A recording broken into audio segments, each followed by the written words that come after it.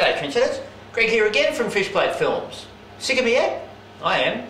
Anyway, today we're going to do a crossover on the two main lines that go up and down the helix. Now this crossover wasn't on the plans, but as I've been operating the layout, it's become apparent that every now and then we need to get a train across in another direction. Now normally that wouldn't happen because it would go up the top and go into the top yards and then come back down again, but occasionally it would be nice to be able to turn a train. We can turn a train from east to west down here, but we can't get it back from west to east. Yeah, anyway, something like that. So I've got a couple of tilly turnouts here. There are probably a number, I don't know, might be a number 6, maybe a little bit tighter. So they're not a high-speed crossover, but they're a nice little turnout. So I'm going to put this crossover in as something that you wouldn't use all the time, but just some, you know, a crossover that is there for not an emergency, but situations that might arise. And for the moment, because we don't have a top yard, it will become very handy because we keep getting trains the wrong direction, we can't get it back. So, the last time I did turn an installation, it was on the phone, and I'm getting really PISSED off with this phone. It's just too soft. It's a great product, as I said, but it's too soft underneath the turnouts. And what I'm finding, and I think what may happen down the track when I ever ballast this bloody thing, is when you're cleaning the track, you don't need to put much pressure on it at all for the track to move. So every time that moves, it's going to move the glue and dislodge a little bit of ballast, and actually a little bit like the real thing. If a track hasn't got a good foundation, it moves up and down and the ballast all moves around. We call it pumping. And if you see here somewhere where the ballast is really smooth, every time the train goes over it, the track moves like that, and all the little individual bits of ballast move around and actually smooth themselves off, and they come like river rocks. So if you ever see that anywhere, you know the track is RS there because the ballast is jumping around. So, yeah, I don't like the foam, to cut a long story short. So, I'm putting a turnout on some cork, and I haven't showed you how I do that. So I know we all know how to do it, but anyway, we'll have a quick look, just a quickie, as the actress said to the bishop. And we'll put this crossover on some cork and show you how to do that. So let's go. Now, what I've done, these two turnouts are together with their insulated fish plates. I'll be changing them over to the dark insulated fish plates, they're just the Pico ones. Did the two main straight bits of cork first, marked where the crossover was going, and then infilled with little scrap pieces. Now what I'm going to do next is give this just a light sand, and with one of these fine multi-tools. I use this quite a lot. Unfortunately the patents run out, and they're making them, other companies are making them in China now, and they're crap. But if you can afford a fine multi-tool, good German engineering. Even better if I had it plugged in.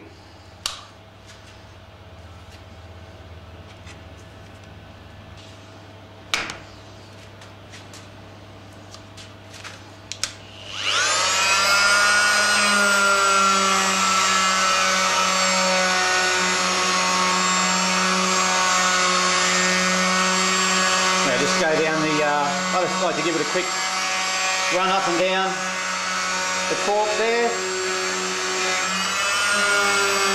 Just get any little ridges off.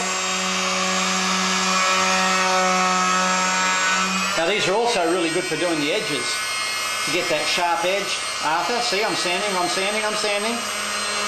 Arthur gets upset. No, Arthur Houston, if you don't sand the edges there.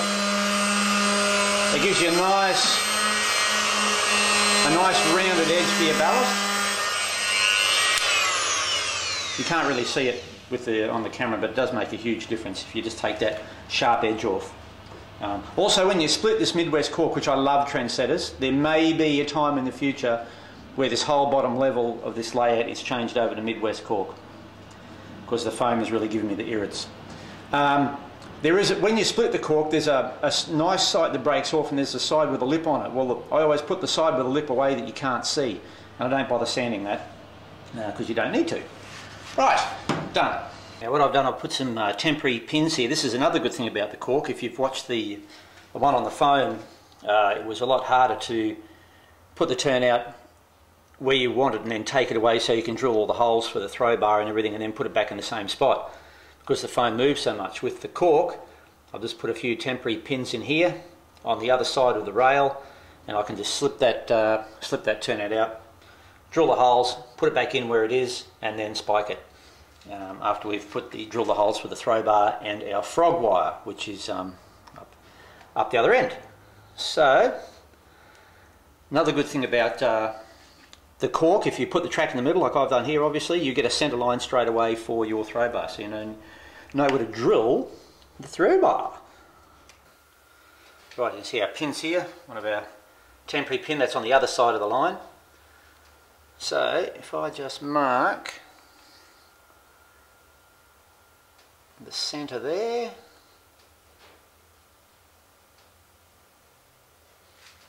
if I go straight across to that, now if I go straight across from this line and go in the middle of the midwest of the cork, then I know that's exactly where I need the hole for my throw bar. Now this is where when you design your layout you make sure you leave enough space to work in if you have to. This isn't comfortable, but at least I can get in here and do something. This is, I don't know how much this is, above these two levels, I think about 400 or something. You need enough to get in there and service things.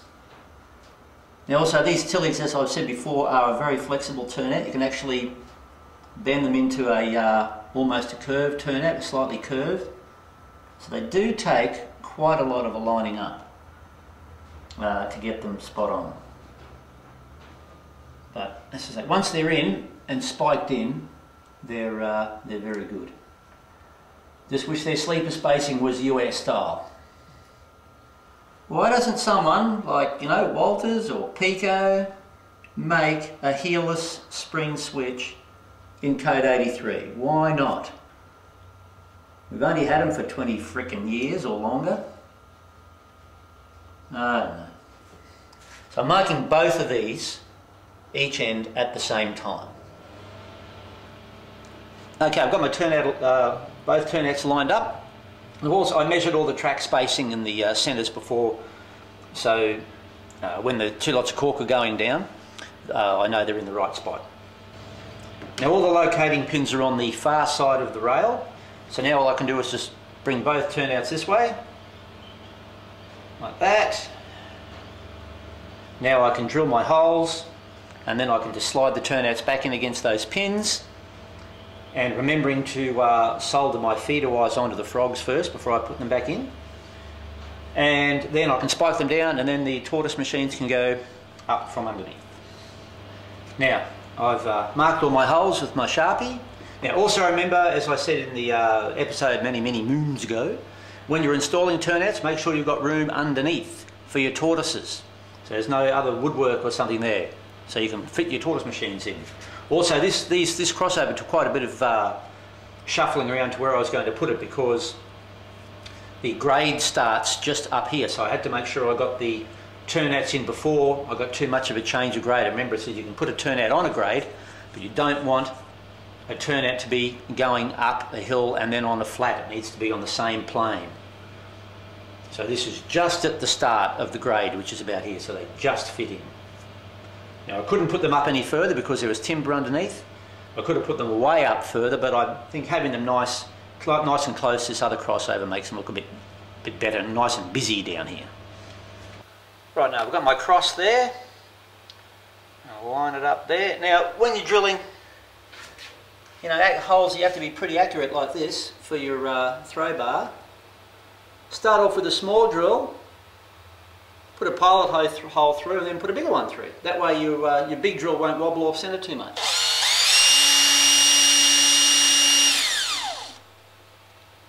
And select the correct speed for the drill.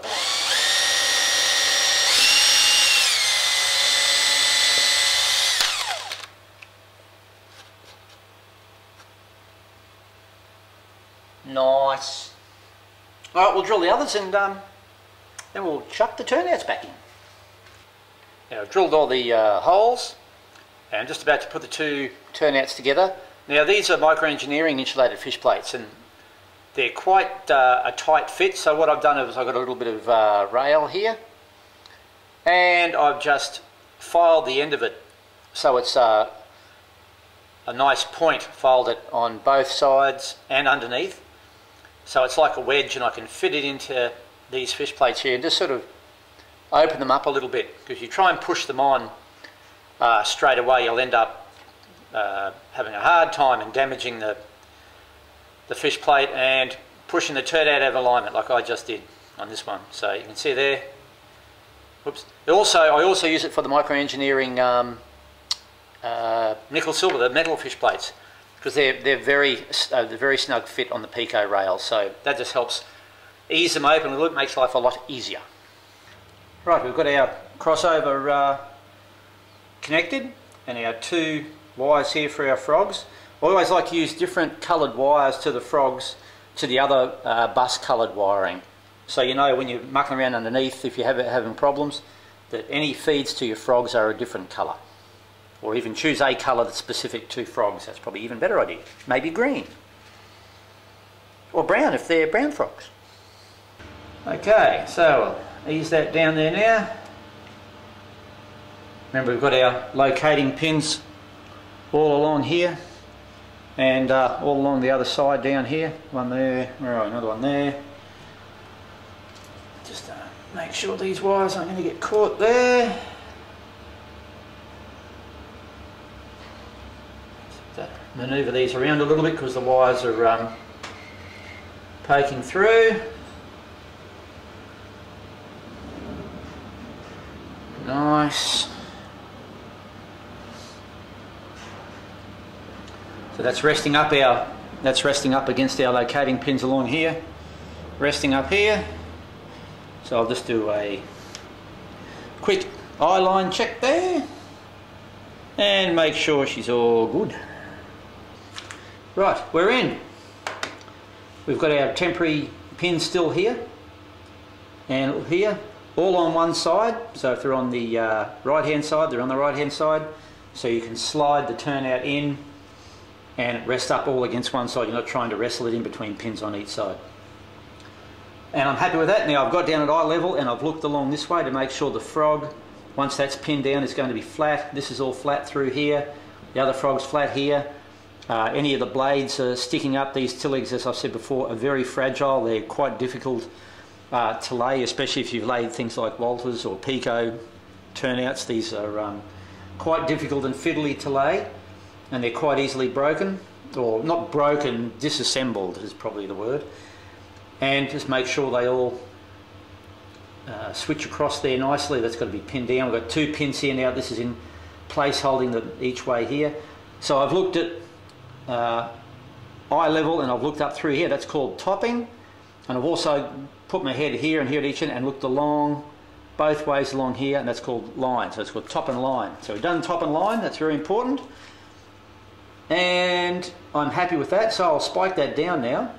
And we'll come back when it's all spiked down and all the rails are joined.